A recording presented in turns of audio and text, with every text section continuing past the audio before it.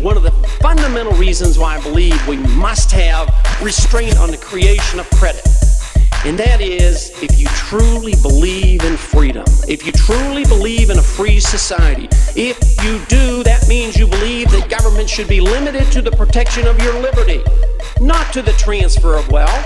The paper money system is there to enhance those who believe in the transfer of wealth. You can transfer just so much wealth with taxation and the people rebel. But we're at the point now that we can't tax them anymore. But we did run up the deficit, so we delivered this to the Fed, and the Fed accommodates us. The Fed accommodates the politician, and the politician gets reelected. So what does he do? Not only does he destroy the economy by manipulating the whole business cycle by the creation of new money, what he does is we lose twice, because he takes the money and he spends it on programs that don't work.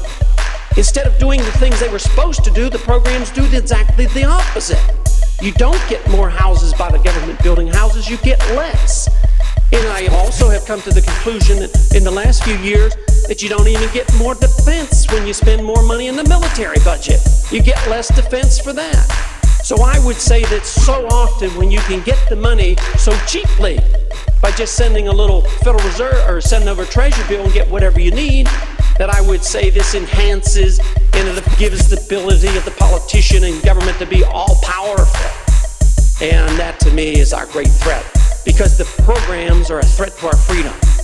The money, as it's being destroyed and as it's being inflated and causes the crises that we see around the world, those crises threaten the political freedoms.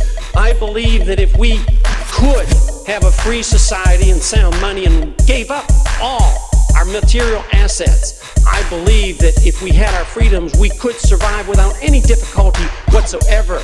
But the problem today is what we're doing is we're destroying the money and at the same time destroying our freedoms. It was not by accident that the currency had to change over a period of time. The government size grew.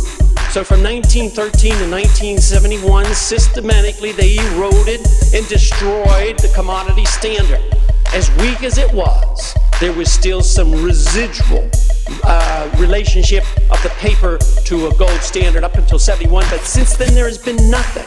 And it's for this reason you see the escalation of spending, government programs, and no restraint whatsoever.